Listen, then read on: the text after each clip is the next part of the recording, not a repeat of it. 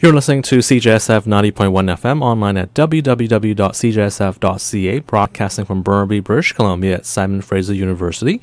This is KP Wee with This Week in BC Minor League Sports, and during this half-hour show today, we'll recap Week 21 of the BC Major Midget League, which is a league for 15 to 17-year-olds playing competitive hockey here in the province of British Columbia. We don't do any major league sports in this program because this is a community radio station, and also there's plenty of minor league sports or junior sports locally for you to check out. For example, minor hockey, especially if you're here in the Lower Mainland.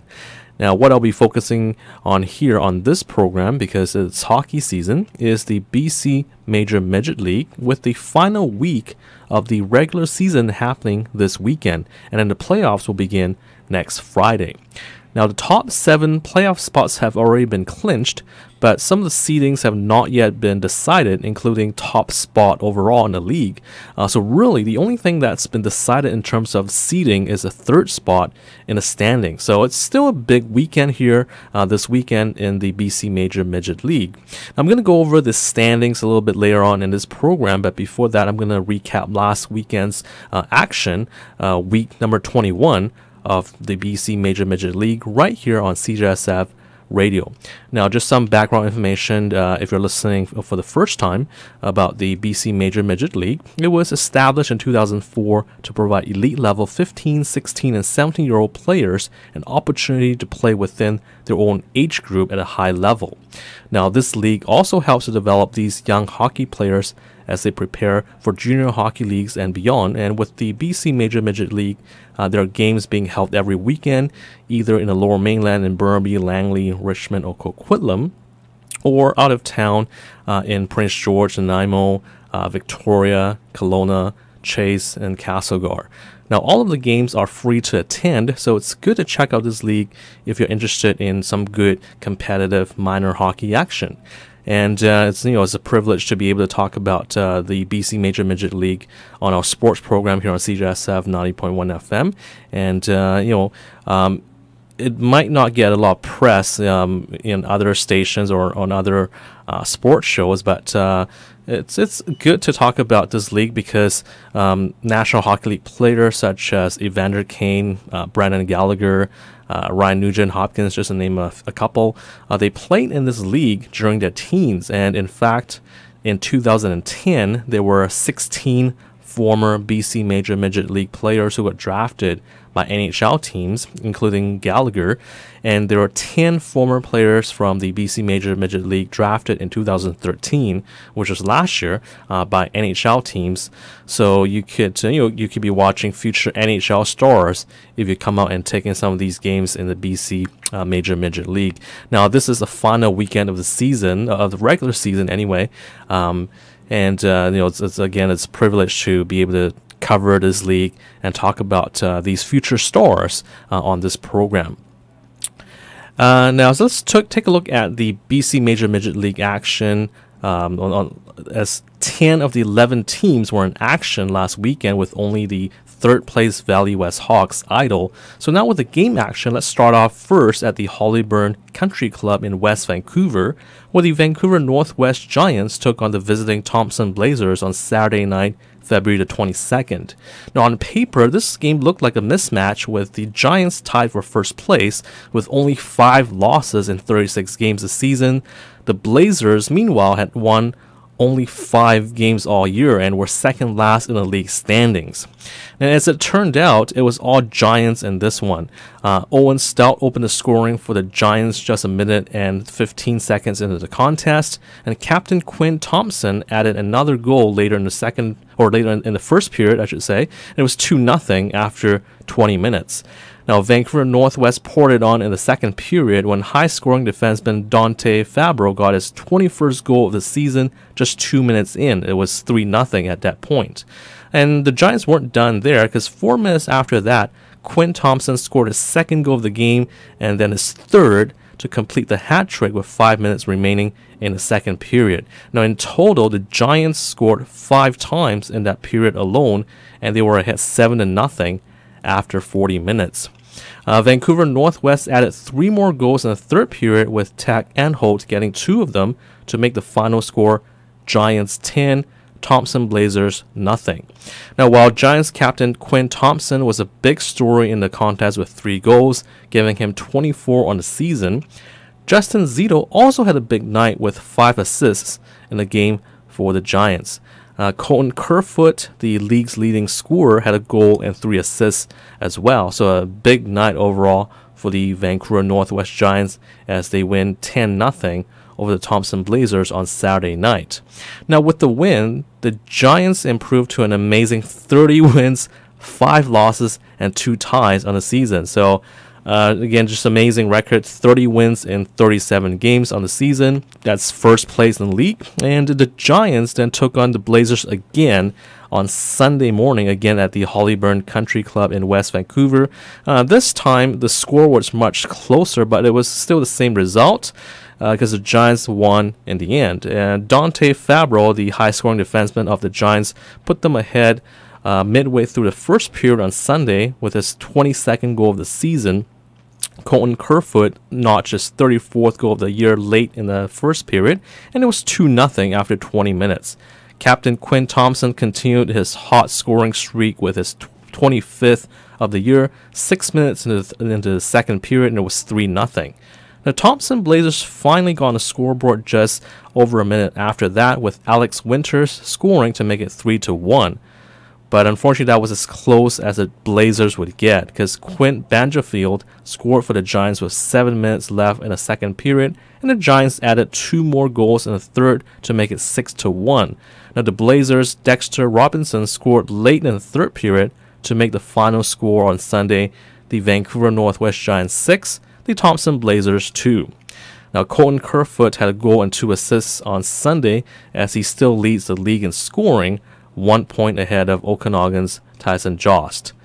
Now, the weekend sweep by the Giants gave them a record of 31 wins, 5 losses, and 2 ties, and that's good for 64 points. Now, they went into last weekend tied for first place with the Okanagan Rockets, so how did those Rockets do? Well, Okanagan took on the Caribou Cougars for a pair of games in Prince George last weekend, and it was all Rockets on Saturday. Tyson Jost scored 4 goals and added 2 assists, while Liam Finley had a goal and 3 helpers as the Rockets defeated the Cougars by a score of 9-2. Now, the Rockets, who were having some injury problems, would play the majority of the game on Sunday morning with only 12 skaters. Now, despite playing shorthanded, the Rockets once again found a way to win as they beat the Cougars 5-4 on Sunday to complete the 2-game sweep. Now, Okanagan lost 2 players in the first period in the Sunday contest, with Liam Finley getting knocked out of the game with an injury and Marlon Head being ejected from the game because of an illegal hit. But it was Tyson Jost who came through again, getting 3 goals, 2 in the third period to lift the Rockets to the 1-goal victory on Sunday morning. And with the Rockets trailing 3-2 late in the second period in that one, Jost got his 37th goal of the year to tie it. The Cougars actually went ahead 4-3 early in the third period on Jesse Roach's second goal of the game, but the Rockets tied it on Jost's 38th goal of the season with 12 minutes remaining in regulation. Jost then completed the hat trick with 9:25 remaining in the game to make it a 5-4 final for Okanagan. Now, for Jost, it was his 3rd consecutive game with at least 3 goals, so 3 straight hat tricks for Tyson Jost. Now, he has 39 goals in the season in only 34 games, and teammate Tanner Campbell, meanwhile, added his 29th goal of the season for Okanagan. Jesse Roach had 2 goals and an assist for Caribou in a losing effort. Now, with the series sweep, with the 2 wins over the Cougars, I should say, on the weekend, the Rockets improved to 31-5-2, and they remain tied with the Vancouver Northwest Giants for first place heading into this weekend, the final weekend of the regular season. Now, the Rockets do have the tiebreaker if both teams finish with the same identical record. Now, on to more action. In a high-scoring affair on Saturday night in Abbotsford, the Fraser Valley Thunderbirds clinched a playoff spot with an 8-6 victory over the visiting Vancouver Northeast Chiefs. Andrew Strelatsky had 3 goals and assists for the Thunderbirds. Alexander Burke added 2 goals for the Thunderbirds as well, and Captain Austin Wellesby had 3 assists. Now, the Thunderbirds' 5-goal second period gave them a 6-3 lead after 40 minutes. And even though the Chiefs scored 3 times in the final period, it wasn't enough in an 8-6 outcome. Chiefs captain Connor Burke had 4 assists, though, in a losing effort for Vancouver Northeast. Then on Sunday, the series shifted to the Planet Ice rink in Coquitlam, and the Chiefs jumped out to a 2-0 lead in the second period on goals by Austin Campo and Connor Burke. The Thunderbirds, though, tied the game with 2 goals in the latter stages of the second, with Andrew Sherlatsky notching his 26th goal of the season and Austin Wellesby getting his 17th of the year, and the score was tied 2-2 after 40 minutes. In the third period, the Chiefs struck for 5 goals, with Matthew Davis getting a pair, and the Chiefs went on to a 7-3 victory. And I chatted with Thunderbirds head coach Bill Grieve after Sunday's contest. With Bill Grieve, the head coach of the Fraser Valley Thunderbirds, a tough 7-3 loss today to the Chiefs, but coming in, you guys had been undefeated in the last 6 games to clinch a playoff spot. So thoughts on your team's play the last 3 weeks? Yes, our team's played very well down the stretch here. We've had a lot of confidence in what we're doing. Today we had a couple of injuries in this game, so we had to pull up a couple AP players, and it indicated that we got a 7-3 loss today. But our team's focused on doing well and going far in the playoffs, and we're looking good right now. Now, there was no letdown after you guys clinched a playoff spot last night, because you guys came out hard in the third period in a fast-paced game. So are you proud of the way you guys played? Oh, we're very proud of this team, how far they've come. They've come a long ways, and they've got a lot of pride in what they're doing and a lot of compassion for the game, and I'm very happy with where we are sitting right now. Once again, congratulations, Coach Grieve, and good luck in the playoffs. Oh, thank you. And here's Andrew Sherlatsky with 3 goals on Saturday and 1 more on Sunday, giving him 26 goals in 38 games this season. Andrew Sherlatsky, the forward for the Fraser Valley Thunderbirds. Tough 7-3 loss today to the Chiefs, but congratulations for clinching a playoff spot last night. And you had a big game last night, 3 goals and an assist. Thoughts about your efforts? Well, our team battled real hard. We won races to the pucks. We really worked hard. It was a good team effort to make the playoffs. Now, you guys were a hot streak coming into today, like undefeated in the last 6 games. What have been the keys to your team's success these last 3 weeks? I think it's just working together as a team. You know, everyone's battling, getting along, but playoffs are coming up, so we've got to really come together soon. And you're an all-star this year, Andrew, so tell us a bit about yourself. Have you been drafted? Actually, no. Okay, and what are your plans for next season? Just try out for junior A team or WHL. Okay, good luck on that. And tell us who your favorite NHL player is and why. Probably Sidney Crosby.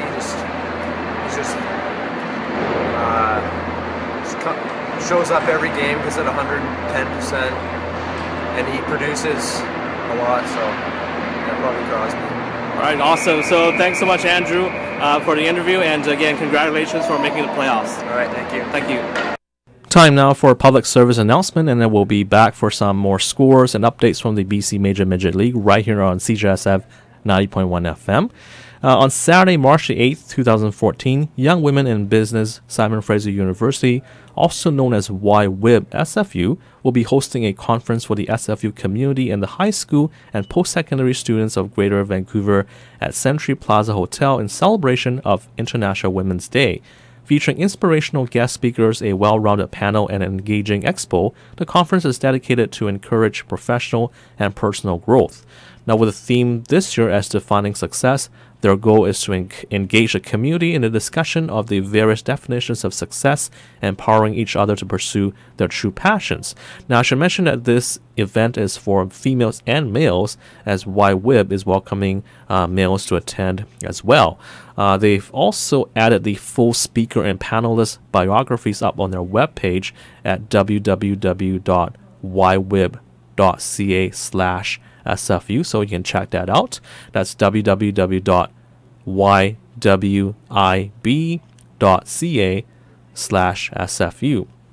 Now, for more information about this event, it's happening on Saturday, March the 8th.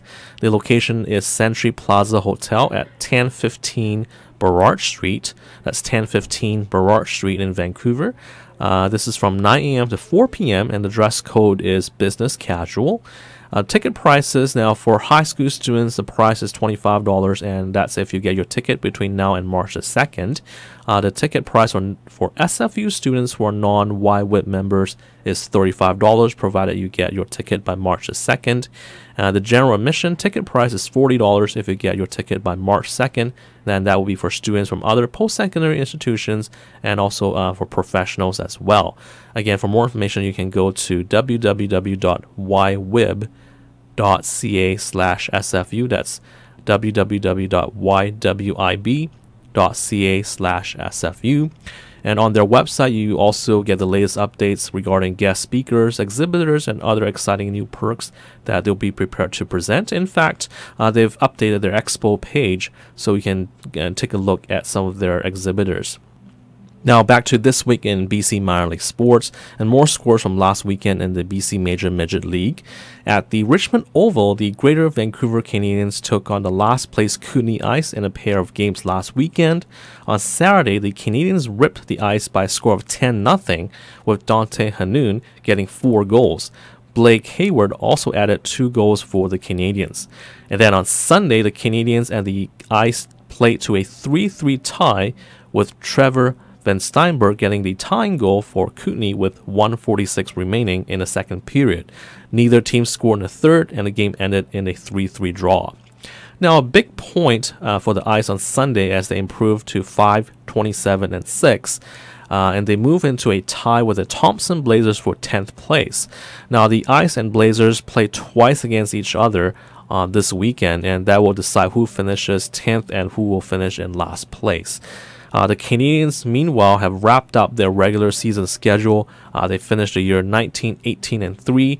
They have 41 points and are 1 point ahead of the Vancouver Northeast Chiefs for 4th place. Now, the Chiefs are in tough this weekend against the first place Okanagan Rockets, who will try to win out to remain in first place over the Vancouver Northwest Giants. Got all that? Well, essentially, the Chiefs can still finish 4th if they win one of the 2 games in Kelowna against the Rockets this weekend, because the Chiefs trail the Canadians by 1 point in the standings, and the Canadians are finished with their regular season schedule, so the Canadians cannot add to their point total, so they're stuck at 41 points, and the Chiefs have 40 points with 2 games remaining this weekend, and both games are in Kelowna against the Rockets. Now, the Rockets also need to keep winning to remain in first place, so basically everyone needs to win, so it should make for a competitive final weekend of the season. Finally, the North Island Silvertips and the South Island Royals split a home-and-home series last weekend. The Royals won on the road in Nanaimo on Saturday, beating the Silvertips 3-2. The Silvertips then returned the favor on Sunday, beating the hometown Royals in Victoria by an 8-2 score. This again was an important matchup because the Silvertips and the Royals are battling for the 8th and final playoff spot in the league. The Silvertips now have 29 points, they're in 8th place. The Royals have 28 points and are in 9th place. So just 1 point separates these 2 teams, and only one of them will go to the playoffs. Now, the South Island Royals, they will take on the 7th place Fraser Valley Thunderbirds at home this weekend for a pair of games. And the North Island Silvertips battle the 3rd place Valley West Hawks at home. So it looks like at this point, the 9th place Royals, they have an easier schedule, so to speak, because they're playing against the 7th place Thunderbirds, and the 8th place Silvertips are taking on a 3rd place Valley West team, which is fairly strong. But you never know, so that's why they play the games, and we'll see who will clinch that final playoff spot between the Silvertips and the Royals. So it should be an intriguing weekend, as you know, the final playoff spot could come down to the final games of the season. Now, for this weekend's schedule, none of the games are happening in the Lower Mainland, unfortunately. But if you're out in Prince George, the Caribou Cougars will take on the Vancouver Northwest Giants for a pair of games. And in Kelowna, the Okanagan Rockets will take on the Vancouver Northeast Chiefs for 2 games as well. Now, what's at stake here again is that the Giants and the Rockets are battling for the number 1 seed in the league and for home ice advantage for the playoffs. The Chiefs, who are playing the Rockets, still have a shot at 4th place. So it's a big game for them as well. The Chiefs are sitting just 1 point back of the Greater Vancouver Canadians, who have completed their regular season schedule and are idle this weekend. For the complete listing of games this weekend, check out the league's website at www.bcmml.net. And now let's take a look at the standings heading into the final weekend of the season. As mentioned, the Okanagan Rockets and the Vancouver Northwest Giants are tied for first place. Both teams have 31 wins, 5 losses, and 2 ties. That's good for 64 points. Even though both teams are tied for first place, the Rockets have the tiebreaker because they went 2-1-1 against the Giants earlier this season. Meanwhile, the Valley West Hawks are in 3rd place, and they cannot move up or down in the standings, so they're locked in at the 3rd spot. Valley West has a record of 25 wins, 11 losses, and 2 ties. That's good for 52 points. The Greater Vancouver Canadians, as mentioned, have finished their regular season schedule, and they finished with a record of 19 wins, 18 losses, and 3 ties. So 1 game over 500. They have 41 points in 40 games. They're in 4th place, but that could change depending on what happens with the Vancouver Northeast Chiefs, because the Chiefs right now are in 5th place. They have 40 points, 1 point back of the Canadians. The Chiefs have a record of 18, 16, and 4. But as mentioned, they are going to be in tough this weekend because they take on the first place Okanagan Rockets. So it could again come down to the final day of the season to see if the Chiefs can somehow overtake the Greater Vancouver Canadians for 4th place.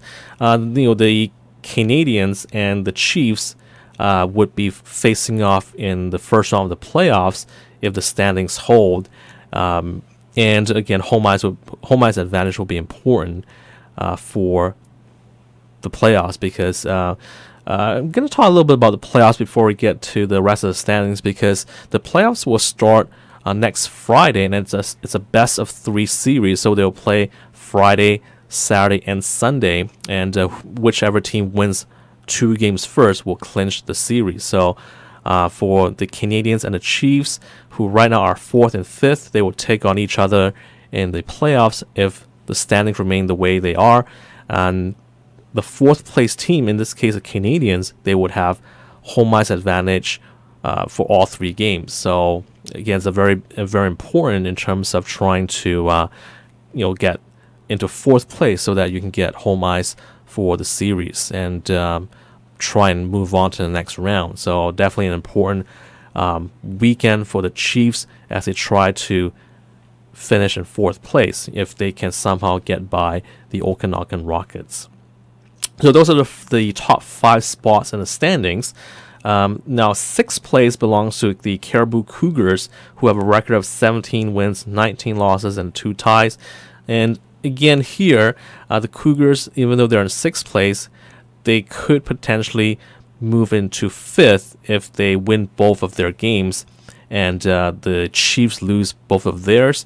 So the Cougars still have something to play for. If they win both their games this weekend, they have a chance to finish in 5th place. So again, the standings could change on the final day of the season when all the teams have wrapped up their games for the weekend. Now in 7th place, the Fraser Valley Thunderbirds have a record of 15 wins, 19 losses, and 4 ties. They have 34 points. And again, if they somehow were able to win both their games this weekend, the Thunderbirds could potentially move into 6th place. So again, there's a lot to play for for these final 2 games of the season. And as mentioned, only third place is locked up, and that's the Valley West Hawks. Obviously, every team will still try to play hard because they want to get into the playoffs with momentum. But you could see teams going up and down, over the final 2 games of the season. So these standings right now, as it stands, it could change by Sunday afternoon. But for now, the Thunderbirds of Fraser Valley are in 7th place, and they have 34 points with 15 wins, 19 losses, and 4 ties. And the battle for 8th place belongs to the North Island Silvertips, who right now hold the 8th spot. They have 12 wins, 21 losses, and 5 ties for 29 points. The South Island Royals are 9th right now. They are 1 point back of 8th place. They have 12 wins, 22 losses, and 4 ties for 28 points. And again, between the Silvertips and the Royals, who are 8th and 9th right now, only one of those 2 teams will make the playoffs as a final seed in the playoffs starting next week. And finally, in 10th place, or tied for 10th place, I should say, are the Kootenai Ice and the Thompson Blazers. Both the Ice and the Blazers have a record of 5 wins, 27 losses, and 6 ties.